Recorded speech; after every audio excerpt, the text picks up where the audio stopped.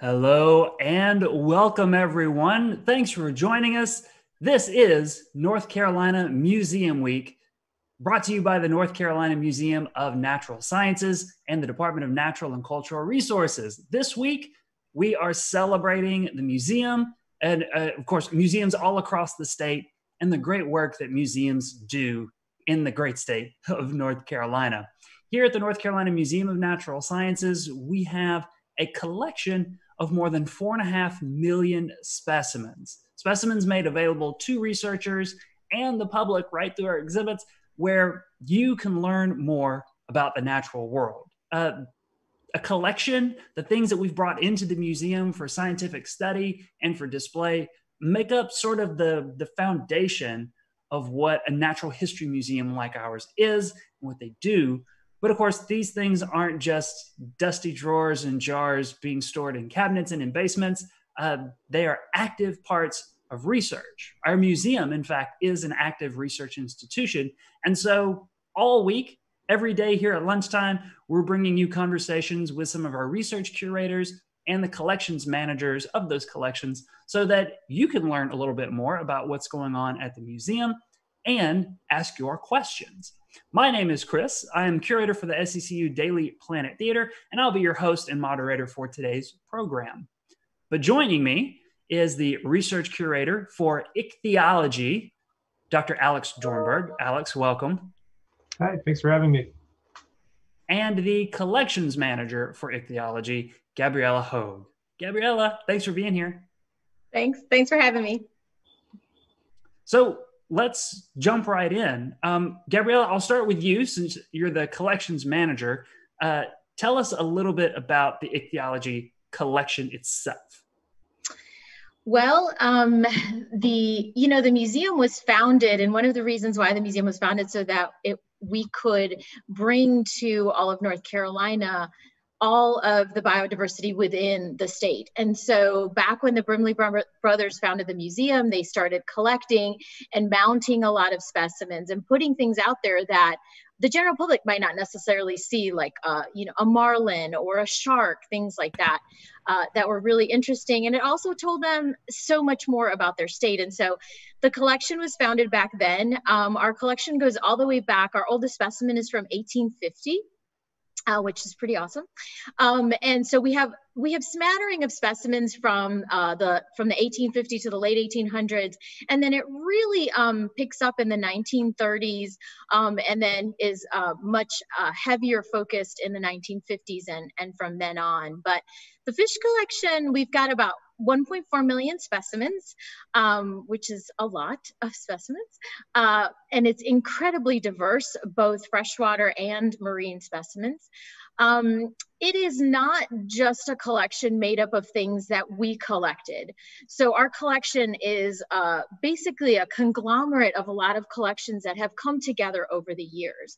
So when other institutions or other museums or other agencies, they might change their focus on what they're doing, or possibly a curator retires at a university and a different curator comes in that handles a different taxa.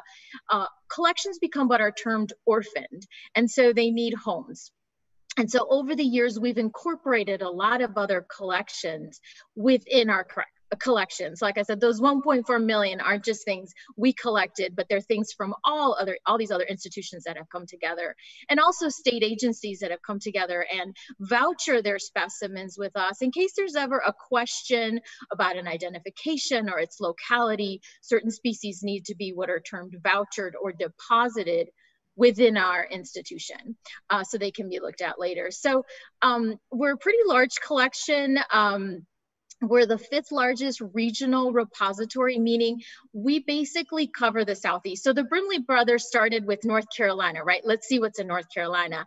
And quickly, of course, we realized, fish and all other taxa, they don't understand those boundaries of states. It's not like they're not going to swim over to the other side because it's South Carolina. And so our collection is mainly focused within the southeastern United States. That's our biggest focus. But we do have 62 countries represented within our collection. And that, of course, has to do with all of those collections that have come in, sort of the conglomerate that make up ours. And so it makes it very varied, as I said before, lots of freshwater, lots of saltwater. And collections also depend, they can depend where they're from, depending on the research focus of the curator and the staff at the institution. So if someone had a research focus, say in South America, that's why we've got some South American specimens, or California, we've got some specimens from California, things like that. So that's kind of a very broad overview. I could talk about the collection all day, so I'll stop there. Yeah, feel free to ask anything else and we can keep going. Yeah, great. So yeah, no, that was a perfect overview, even more in depth than I thought we were going to go right off the bat, but that was great. I didn't realize that we had so many countries represented in our collection as well. We really do have a great smattering of global specimens going on there, even though we're pretty focused on the Southeast, which makes a lot of sense. That's where the museum is located. But you did mention research that goes on with the collection. So I'm going to ask the research curator, Alex, tell us a little bit about the work that's going on with the collection, or a little bit about your research. Sure. So, I mean, just to back up globally, museums just have this central role in research that I think people often don't realize. So specimens can get loaned out to scientists all over the world to accomplish their research. So you can, think about, oh, okay, we want to maybe verify, like Gabriela was saying, was this animal truly here? Because we do tend to have this bias where we're living in the present and we know everything. The people who lived before us knew nothing. So a lot of times you'd see a record and go, oh, that can't possibly be right. And sure enough, you get the specimens like, oh no, yeah, they were right. So that's the intuitive reason that people would loan specimens, or to maybe describe new species. But a lot of times you actually find reasons that people are looking at specimens you'd never predict, right? So somebody might be looking at something for some bioengineering purpose or for some design purpose, like, oh, I want to look at shark skin because I want to design a microplastic that inhibits bacterial growth. That really happened. So a lot of times people are thinking about using specimens for things related to human health. Then we also have these amazing genetic resources. So in fishes, what I think is fun to tell people is we share about 70% of our genes with fish. So that means fish, they really do a lot of the same things that we do, that all vertebrates do.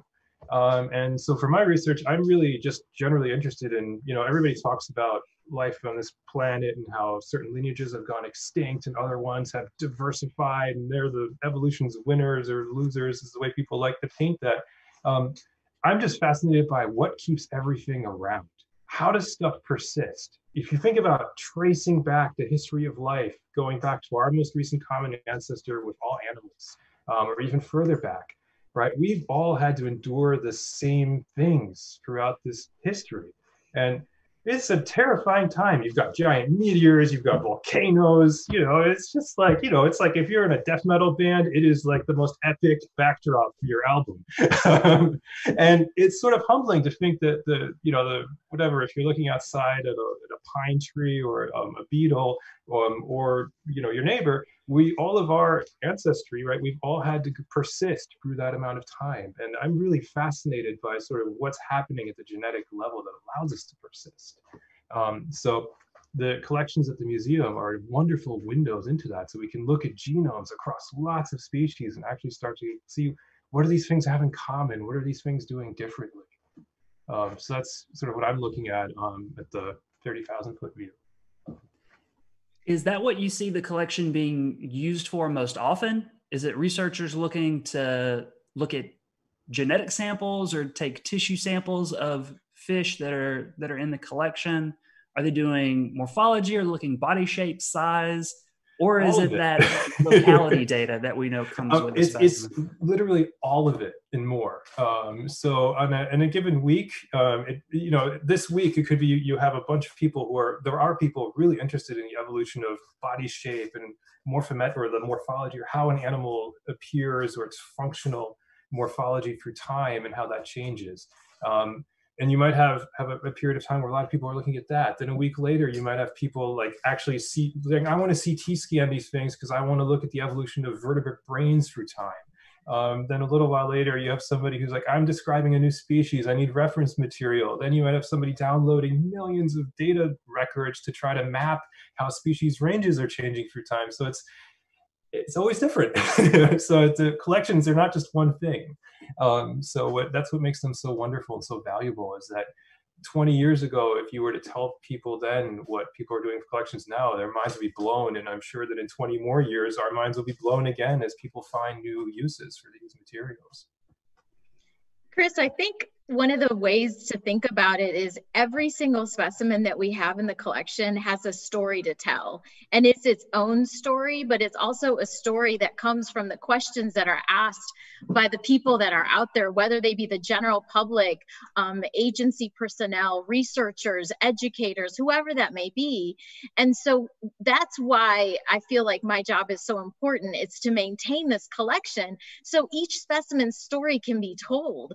I don't know the questions that can be asked. So all I can do is I can put all the information that I have, the specimen information, the locality information, any ecological information I have that goes with it, make that globally accessible so those questions can be asked by the people out there that are coming up with these questions and have these amazing ideas. And so just like Alex was saying, every single loan or data request that we get is a different question by a different set of people, a different researcher, a different educator, whoever that may be. And so it's so beautiful to see that unfold. And it's been so beautiful to see that unfold because in my career, we went from paper data, catalogs, to going online, and to see the use of our collection increase 12-fold immediately when we went online.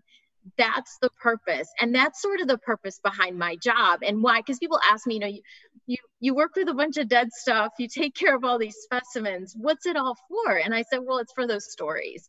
And that's really the bottom line. What are some of the like really cool or interesting stories then that you've heard or worked on out of the fish collection? I mean, I've seen some amazing specimens like giant shark heads and pufferfish skulls, and there's all kinds of cool stuff in there. What stands out? One thing that stands out to me that's actually pretty recent within the last few years is we have sort of the rostrum or the front end of sawfish, and they're dry. They're in our skeletal collection. They're beautiful. Sawfish are federally listed. They're critically endangered. And so there's a group working on sawfish conservation, and they wanted to see if they could get DNA from these sawfish blades, from these dry skeletons. And so we had researchers come and actually take pieces of the skeleton, and they were able to get DNA. And so that to me was just another level of, whoa, that's awesome. You know, that from these dried specimens, some that go back to the late 1800s, they were able to get DNA out of it. And so that's kind of one of the more recent examples. But, you know, Alex, if you want to chime in with anything. Yeah, I don't. Every week I feel like that's a shifting target too, because you know I get excited about whatever the new shiny thing is. So if somebody's doing something like, oh, that's so amazing. But I guess one of my favorite things still is realizing just you can go into so many different levels with specimens. So you know, whether it's discovering that this gene that's really important. This is actually one of my favorites right now. Is it's a gene that's really important for human cancer. Actually originates at the common ancestor of humans and lampreys, and from there duplicates and then has kind of this reverse function in fishes that's reversed from what it does in primates. I mean, it's just so amazing to think that we can start tracking like things relevant to human cancer biology from, you know, something that's in the freezer, right? You know, in a lamprey. That to me is just incredible.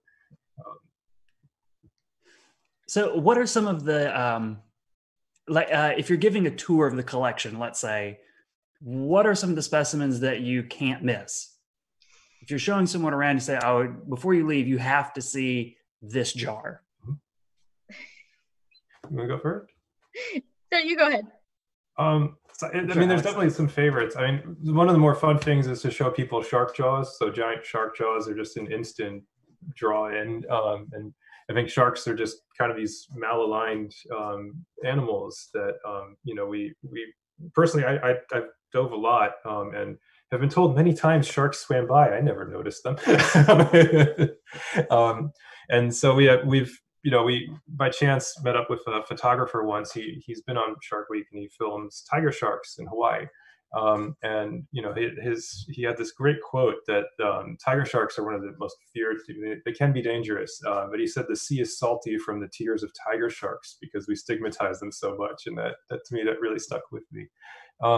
But some of my favorite specimens are some of the real oddball ones. I love the stonefish is an amazing. We don't think of fish as venomous, but the stonefish is the most venomous fish in the world. And what's crazy about it is it's not a venom for capturing prey. So you think about like a cobra venom, right? It's going out and it's got this cocktail of neurotoxin. It's going to bite into you and you're going to stop breathing. The stonefish is a defensive venom. So it shoots its venom from its spines on top of its back. And so if you were to step on it, it's like stepping on a whole bunch of syringes that are upside down and on a pressure plate. So they just squirt right up. And that is a cocktail that's just designed for maximum pain. And these guys, they live in tide pools or in intertidal areas, very near shore, and they can even survive out of water for really long periods of time. So tide can go in and out, and they're just sitting out of the water. So it's basically like finding the incredibly dangerous rock on the beach and not stepping on it. And we have one in the collection that we actually found that way, where we were out sampling at night, and somebody we were with was like, "This rock has eyes." They actually sit still so long they grew algae. So this thing was covered in algae, and here it is, the most dangerous, most venomous fish in the world, just staring back at you. Wow. Gabriela, what about you? I think it depends on the audience that we have, for sure. But one of the things that people love to see is we have a giant eyeball from an ocean sunfish in a jar. And it's probably about this big, and it's just kind of looking back at you. And it's actually had its picture taken and been in National Geographic. So it's a famous eyeball. And so everyone likes to come and see the famous eyeball. And that's pretty cool. And then, we're able to talk about, ocean sunfish from that, and how, they're basically gigantic plates swimming in the ocean. And so it's pretty cool to talk about ocean sunfish. And we do have a baby ocean sunfish in our 10-foot gallon tank. And so we can show that too, which is really neat. I also like to show a fish that's actually very common to North Carolina. It's the bluehead chub, and it's a freshwater fish. It's a minnow, and it's really cool. I would highly recommend people search online and look for pictures, because the males, when they go into mating season, their heads turn a brilliant blue, and they develop these things called tubercles. They look kind of like little horns all over their heads. And it's only during mating season.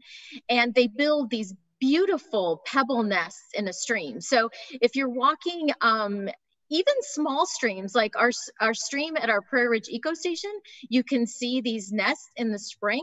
They're rounded and mounded, and all little pebbles on them. And then the males will guard them. And then all these other species come in, and they're called nest associates, because they actually lay their eggs in the nest. And the bluehead chubs let them do that. They only guard against other bluehead chub males. So I like to show that, because we do have some in the collection that actually still have, their tubercles, or those little horns that I was talking about, on their head. And then just talk about how cool that is, and how people can see this, in the streams in their, in their backyard, or close to where they're at, or if they just wanted to go to Crabtree Creek or anywhere like that, they might be able to see some bluehead chub nests. So it's really cool. Yeah, I love the examples of the way that using the collection in that way, you can make science and nature more accessible to people, right? Here's something that it actually isn't from some far-flung locale, and we've collected it here because we think, it's brightly colored and it's the most special. but it's something that's right in your backyard. And even those specimens have just as much value as something that we might think of as like an exotic fish that we get from a collection or from someplace all over the world. But they all have importance, right? They all help us tell a story, tell sort of a big picture. I'm going to remind everybody watching, leave your, I see comments coming in, and there's a couple of questions in the chat. I'm going to start grabbing questions from the chat box in just a moment. So type up your questions, comments there. We'll be grabbing those and passing them along to Alex and Gabriela in just a moment. But Gabriela, you were about to say something very important and I interrupted. No, it's okay. I was just going to throw in there too that, I think every fish is important in its own way. And if we looked at bluehead chubs, and if bluehead chubs were removed from a stream, you slowly lose all of the nest associates within that stream, over the year and over the couple years. And so like a lot of things can happen and change. And so not only can we look at this collection to say, okay, what was important when these things were collected, or every specimen has its story to tell, but how can it help us to make decisions for the future, right? And how can it help us to actually go out and help nature ourselves, whether we're observing the creek in our backyard and maybe one year we see nests and another year we don't see bluehead chubs. Why was that? Was it temperature related? What's going on? Were they removed? Is there something going on upstream? So there's all these questions that can be asked, and I think you can pull one jar off of the shelf and really just open up a whole door for someone, and it's the idea of, back in the day, collections were just these curiosity cabinets that these old guys took care of. I mean, just to be honest, and, and no one else really knew anything about them. And so over the years, as I've, been a collection manager for a while, my goal is sort of to remove that stigma. It's not a behind the scenes basement, just curiosity cabinet thing. It's something that anyone can do. I'm just a regular person that just decided I love fish and this is something I want to do. And so there's nothing special, I don't wear a white lab coat. Well, sometimes I do, but you don't have to be a special person to do this. Anybody can do this. And so that's why we want to open the doors to our collections in various ways, whether it be by doing our tours, which we do for, our members for sure, and for school groups and Girls in Science, but also by doing citizen science project where people come in, can help transcribe our data. So, we really try to open the doors that way because I want to remove that. I want people to see this is really cool. And if you really like this, it's awesome. And there are jobs for people like us that love to work in collections and organize and put out data. So I love that. I love all of that. That's an amazing answer to that. Alex, were you about to add something? You were nodding along. I just totally agree. You're like, yes, all of it. I'm just a goofball, and I think it's I always tell people everyone has the potential to be a great scientist. Just start asking questions, and if you're curious and engaged, it's all that matters. So it's one of the greatest things about science is it truly is this global, there are no boundaries enterprise where we're all just trying to discover how things work, and everyone has the potential to contribute. All right, I'm going to start throwing some questions your way from the chat. Sure. What is the biggest specimen in the collection? I can answer that. The longest specimen we have, it's almost 13 feet and it's a thresher shark. And I'm able to fit it in our 10-foot tank because its tail curves around. Thresher sharks have that wild tail they thresh about. And so we're able to fit it into our 10-foot tank. That's our longest specimen. Our heaviest specimen is a bull shark. That's actually also in the 10-foot tank. And that's something that originally was part of the UNC Institute of Marine Sciences collection, which we incorporated into our collection. We received it back in 1996. And that specimen is really, really heavy. I can't remember exactly how heavy it is, but they wrapped, back in the day, they put very thick boat rope around the body of the shark in order to lift it and carry it around. And that still on the shark. And that's how we were able to move it from one tank to another. And it took 4 of us to move it into its new home. So yeah, that's our heaviest shark. Oh, wow. Okay. Well, the next question is, what's the smallest? Okay, so there's eggs in the collection. We have eggs of all various specimens. We have what are really cool, and I highly recommend people go look these up too. They're called leptocephali, and they're the larval form of certain species. And they basically look like, I mean, to be honest, they look like thin noodles. There's not much to them. They see an eyeball and like this noodly shape. And so those are probably our thinnest, narrowest, and lightest specimens. And then, of course, the eggs. We do have a lot of larval specimens, which we received from Dr. Steve Ross, who was with UNCW, and he did a lot of trawling off of our coast and in the Gulf of Mexico. And we have some wonderful deep sea larva collections. So we do have a lot of larval specimens. See, the next one here. Are there any challenges that the ichthyology collections face that other collections may not have to deal with? Yeah. You want me to go on that one? Go for it. So, yeah, there's a few actually. So, for example, if you're looking at a collection that's mostly dry specimens, so whether they're shells or skins and mounts and things like that, they have to deal with other things like pests and pest control, which we also have to look at in our skeletal collection, things that are dry and just the skeletons, the bones. But the collection itself is all housed in 70% ethanol. And we have it in a humidity and temperature controlled room. We try to use the best jars and lids we can up to today's, standards, but sometimes those seals don't work. And so we do have to do what are called ethanol checks. And that's basically looking at every jar. Once a year, we go through and we do ethanol checks throughout our collection. And so that is very time consuming, and it takes a lot of manpower, people power to do. And so that is definitely, it's not a negative. It's just something we have to do. It's part of the job, that we have to do, because if something dries out, you can try to rehydrate it, but it's not going to look the same. It's not going to be the same. It's going to be very difficult to take any sort of external characteristics and measurements off of it because it has dried out and then you've tried to rehydrate it. So you want to keep it in that ethanol environment. And then, there's cost involved. Obviously, we have a 10-foot tank that's stainless steel that it was expensive. The ethanol is expensive. The jars, there's the cost involved in maintaining this collection. So you have to think about that too when starting it up, and make sure that that's just, part of your budget, because my office supply is basically jars, lids, and ethanol, right?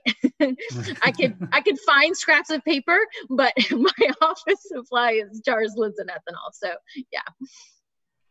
All right, this next question is definitely one for both of you. What fish has the best scientific name? That's a thinker, isn't it? Yeah, it is. I can give you mine.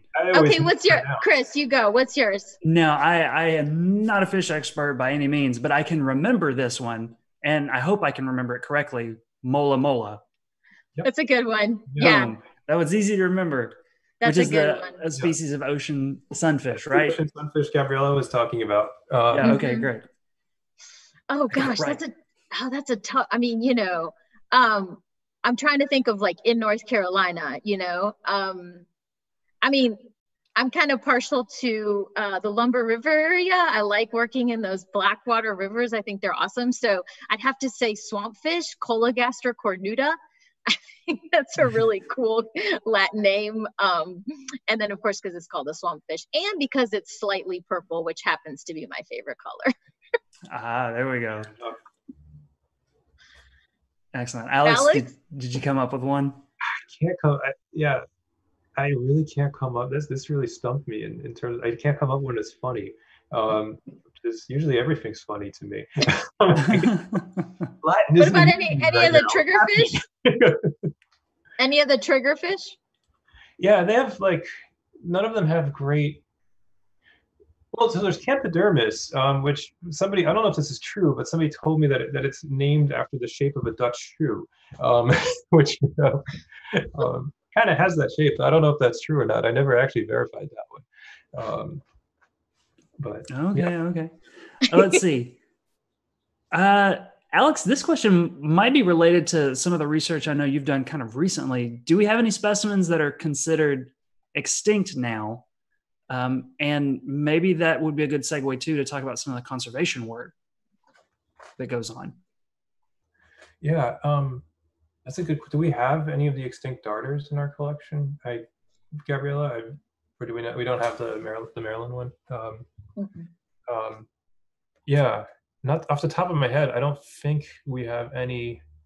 We have a lot of things that are highly threatened, and if you were to ask that question with the way things are going in 10 years, the list is actually dangerously large, in particular for a lot of shark species, and quite a few oddball things with restricted ranges that are still persisting, but they're just hanging on by a thread. So a lot of these things, we have a lot of things that we have in areas where their ranges used to be potentially larger. We don't see them in some of these areas anymore, so they're historic records. Then we have other things that we potentially are seeing now in areas where they weren't before. So we are seeing some changes in ranges. With marine fish, a lot of them, they are very widespread, especially like coral reef fishes tend to have very large ranges. But then there are things that have become locally extirpated off of, so that locally they're not present anymore, but in the broader range sense, they're still present in patches. So we have a lot of representation like that. Then we also have like an Arctic collection where we are seeing a lot of changes down in the Southern Ocean. So there again, they have a lot of these things, they are continental in distribution, but we are seeing population level declines that are enigmatic. We don't know why, but suddenly things that were very abundant are coming up less abundant. Gotcha. We work a lot with our state agencies to provide the historical data that they use to then be able to go out and continue to do surveys on some of these species that are declining. Specifically within North Carolina, the Wildlife Resources Commission, they use all of our historical data to then make decisions about where they're going to go in order to see if they can find the species back where they were, and if they can spread it out further and find them in other places. And so that's really awesome to see the use of that, because as we are able to incorporate all of this data into our databases and make it globally accessible, we're just creating a better historic distributional picture of these species. And so that way we can go forward and make, more educated and I don't know if that's the right term, but make better plans for species conservation in the future by what we have seen and we have collected in the past. And so that's our data is widely used by state agencies for that purpose and for their planning purposes every year for what they're going to do. Yeah, and what's pretty cool is if you put that in the framework of just where, not just our data, but remember all museum data is now interconnected. So you can see where everyone else who has specimens also has data associated with those specimens, or just data. So you can also get a snapshot of, where have we not sampled at all, right? And a lot of times there are places right in our backyards that nobody has thought to look. So when you're making decisions for one area, that might be based on a completely different area that's overrepresented, and this area might be somewhat different and is undersampled, or vice versa. So it's really neat that now all of this data being aggregated, people in charge of management decisions can pool it and actually see, okay, where do we have data from? What's the underlying assumption of that data? What data do we need? Before you start planning and investing in things, only to find out that there's a problem with your base plan. So yeah, you can, when you have that picture, you can definitely see those biases as as Alex was saying, and you can look at, obviously, like if there was a professor that was at a university and he took his class out, they probably went to the same places over and over and over, but 3 creeks over has not been sampled, so you start to see that. And so that's, you can definitely make better decisions that way by having this global approach to it. Let's see, next question. Do you have any holotypes? You have to tell us what a holotype is. go ahead, Gabriela. So a holotype is the specimen or specimens that were used to name a species. So if you've got, for example, if you've got specimens where the male and females have different characteristics, you would definitely have a male and a female holotype so that people would know what they look like. And so, yes, we do, which is awesome. We have we have more of what are called paratypes. And so a paratype, so for example, if we were going to name, say I had gotten to name the bluehead chub. So I would go out and I would collect a bunch of these bluehead chubs and I would say, okay, I'm using this male and this female as my holotypes. And then I'm going to name all these other ones as paratypes. And the reason why that's done is because the holotypes are sent to one institution and the paratypes can be sent to multiple institutions. And so if we think back to the days of like World War I and World War II, when a lot of museums in Europe were bombed and collections were devastated, and recently a collection in Brazil, a fire completely took it out. All of those holotypes are gone. So when that happens, you can then elevate paratypes to become, they're not termed holotypes, I forget what the term is, but you can elevate them so you'll still have a representative of that species and how it was named. I think that covers it. Alex, you got anything to add? No, just if you're in the business of describing species, holotypes are just incredibly valuable because they are the reference for that species. So what we're finding a lot now is as we're really zooming in, we're seeing that a lot of the things that we thought of as one species are in fact multiple species. So what are termed cryptic species. So we're very biased as primates, right? We're visual. So if things look the same or close to the same to us, it's the same thing.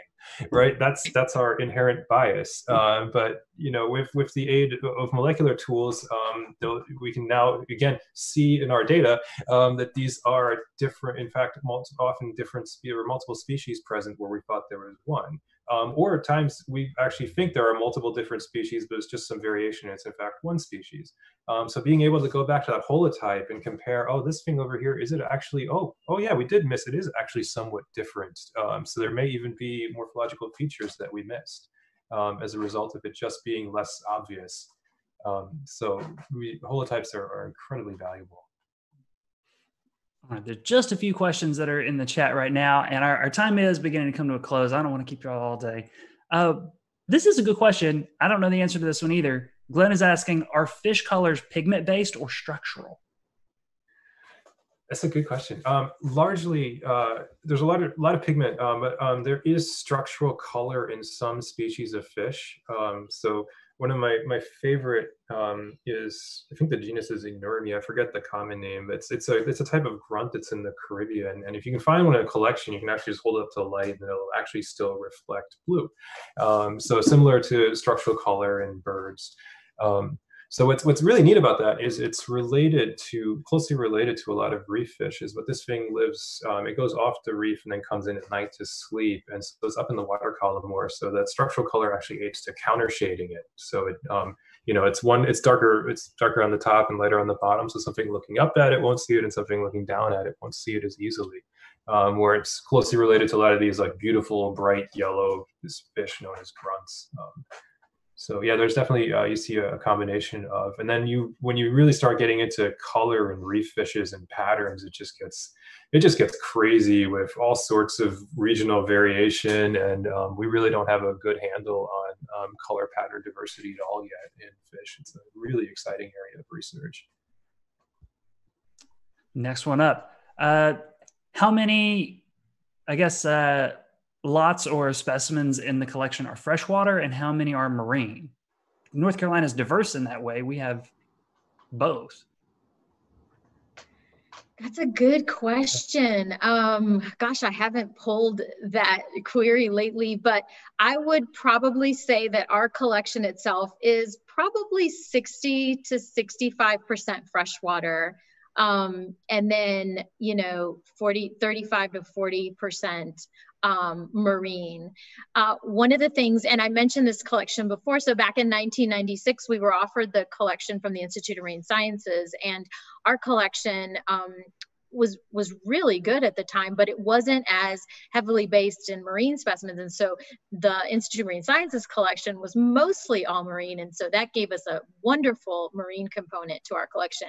And we've had other collections that have come in, like the deep sea stuff from Dr. Steve Ross that came in, and other smaller collections. And so that has really added to the marine component of the collection. The thing to remember is, we're based in Raleigh, and when the Brimley started, again, talking about collection bias, it's much easier to go to the Neuse River or Crabtree Creek than it is to take a whole day to go to the coast and collect. They did a wonderful job of doing that and actually working with fishermen on the coast back in the day to get things that the fishermen necessarily weren't going to be able to sell, and so they would give, and that things were mounted and put up so the public of North Carolina could see them. But again, we were based in Raleigh, so we're going to be more freshwater. But now I'd say it's probably about 60-40. Don't you think, Alex? Yeah, that sounds about right. Yeah, part of it, the Southeast is sort of a freshwater biodiversity hotspot. So there are a lot of species of freshwater fish in the American Southeast. So it's not surprising that we have a huge representation of those. Have either of you discovered new species or named new fish?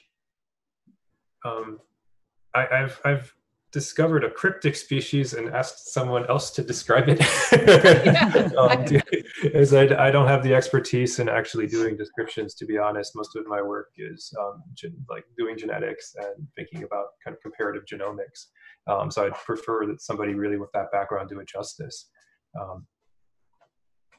We do, I will bring up a point. We do have some undescribed species of fish in North Carolina. So there are some chances for people out there, jump on it, I'd say, for describing some species. We have quite a few, actually. So that would be really good. My work is mostly distributional based. And so, I'll leave that out there to somebody that wants to dive into it. Although I wouldn't say no to describing a species. But one thing I wanted to point out, because in the last question, somebody said lots versus specimens, and that may be something people don't understand. So a fish collection is normally cataloged in lots, and what that means is each jar is a specific species at a specific collecting event. So it could just be one specimen in that lot, or it could be 20 specimens in that lot. And so in our collection, we have about 110,000 lots, which equal about 1.4 million specimens. So that's sort of the difference there for people that didn't know that that's how we do our collection. Oh, no, thank you for that. Thank you. Okay, there's just two more questions, so we'll hit them quick before our time is up, because I think I've kept you too long already. If anybody wants to be like you or work with you, what do they have to do? Studies, internships, volunteer, citizen science? So I always just tell people the best career advice is just to, go forth and try stuff and just show up, and the opportunities will just happen. For us in particular, we have internship opportunities, volunteer opportunities, and it's just an availability based thing. It's just a fire code issue, right? Where it's like, if we have physical room, all are welcome who are willing to try. We really, anybody who is motivated and interested, that's the only criterion we have. But yeah, it's just a question of, just do we have space, or is the museum open? Those sorts of things. But I think in terms of career advice, a lot of times what I see people getting held back on is really hesitant to be like, I don't know if this is right for me. I don't know if I'm qualified. I don't know if I can do this. It looks so, it's like, no, anybody can do anything. Just do. Maybe somebody has a little bit more background than you, or, that's intimidating. Don't worry about it. You'll get The greatest thing you can do is just try and try. And maybe the first opportunity doesn't work. Maybe it's not the right fit, but just try something else. And so I didn't choose this path personally because I it was like, I'm going to do this. It was just, through a series of, coincidences and meeting people and just stumbling into things. And I think that's just sort of the way a lot of people's journeys through life go. So it's my motivational speech, I guess. I think one of the things to remember, and I like to tell people, is follow your passion. Yeah. You can have a job or you can have a career. And I think that having a career should really involve being passionate about it and being able to handle some of the things that aren't necessarily fun that we might have to do, because there is the passion behind what we're doing. And that's really important. The other thing I always like to tell people is try everything. So if there's an internship, try it. If volunteer, shadow somebody, try to get a glimpse into what an actual work week in these different careers will look like. And if that's something you're going to be able to be passionate about and do. And then don't think that I'm going to start here and I'm also going to end up there. Like, things can change, things can happen, careers evolve just as everything else does. And so I think that, remember that as you're going into it. The other thing to remember is, don't ever be intimidated by those you see around you. As a Latina in science, as a female Latina in science, when I started out, I was the only woman in my group when I was studying, and I was the only Latina. But I did not let that hold me back. I had a wonderful professor, an advisor in college and in graduate school, which was amazing and helped me through it. But find those mentors. If there's not somebody within your core group that you're studying with, find those mentors that do either look like you or you can relate to, that will help you to get through what you need to get through in order to reach that career goal you're looking for. So I would recommend internships, volunteering, mentoring, shadowing, whatever you can do. Like Alex said, put yourself out there and just follow your passion, because anyone can do it. I mean, I would also say, you have to be really goofy. I feel like I'm pretty goofy. And just, and enjoy the process too, as you're going through these internships. Even if you decide that that's not the career you want to do for yourself, enjoy the process, enjoy the learning process of it, and take something from it. So that would be sort of my, suggestions. That's beautiful advice. Absolutely excellent stuff. Okay, this is the last one that I see in the chat. Do you have any torpedo rays in the specimens? I think there's a fan of torpedo rays. Yeah, we definitely do. Yeah, we do. Yeah. All right, there you go. One of my favorite electric ray stories I heard was from one of my person I used to dive with. She runs a dive shop out in New England, and she took somebody out, and it was one of these guys who just can't be told no, and so they're underwater, and this guy decides he's going to poke an electric ray, and you can imagine what happens. It's kind of comical. He's fine, but yeah, it's one of these, like, wow, what are people doing? But yeah, we have a really cool ray store, a really cool collection of rays. Which, I think they're just awesome animals. And it's sort of like a bonus answer to that. If you ever look at a shark fin, sharks, they kind of swim like this. So the same bones, or whatever they're called, in the side of the shark. A ray is basically just a shark that has done this and gotten stuck. If you ever had a chance to look at the anatomy of a ray, this is really just the way to think about how something like that has evolved. You know, Chris, I can just throw out there that anyone's welcome to search everything we have our collection, all that we have globally accessible at this point. You can go to the museum's website and then at the top, click on online collections under research. And that will take you to all the collections and all the data that we have database. And you can search by Latin name, you can search by common name, you can search by collector, by year. There's all these different ways to search, and then you can even map it. So if anyone's interested in things that we have, feel free to search that way. If you don't find it on there, you can also reach out to me because we are still in the process. Currently, we have over 1.2 million of our specimens are databased and globally accessible, but we have to reach that 1.4. And so we still have some things that we're processing. So feel free to reach out to me if you can't find it on the online collections database. Excellent work. Alex, Gabriela, thank you so much for sharing the fish collection with us today. Oh, Thanks for having us. Everybody for watching. And yeah, folks, if you've got more questions, check out naturalsciences.org and just browse the site. Check out the research tab. You can see information about all of the different collections and research units that are at the Museum of Natural Sciences. Explore the online collection. There's so much great stuff to see at the museum's website. Just take a moment to check it out.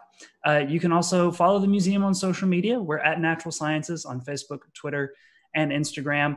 But you can also like and subscribe to the museum's YouTube channel right here. As we continue through Museum Week, this is where we'll be posting our future conversations tomorrow through Friday with some of the other collections staff. We'll be talking about more of the great stuff hanging out at the Museum of Natural Sciences. So one big round of applause for Alex and Gabriela. Thank you so much for sharing your insight, expertise, and some cool stories with us. And everybody in the chat box is clapping hands emojis and saying thank you for doing this. Thanks everyone for coming. All right, everybody. Again, we'll be here tomorrow at noon to chat with the Malacology, our mollusk collection, and the research curator for that, Arthur Bogan. So that's right here at noon tomorrow. I hope we'll see you then. Bye, everyone.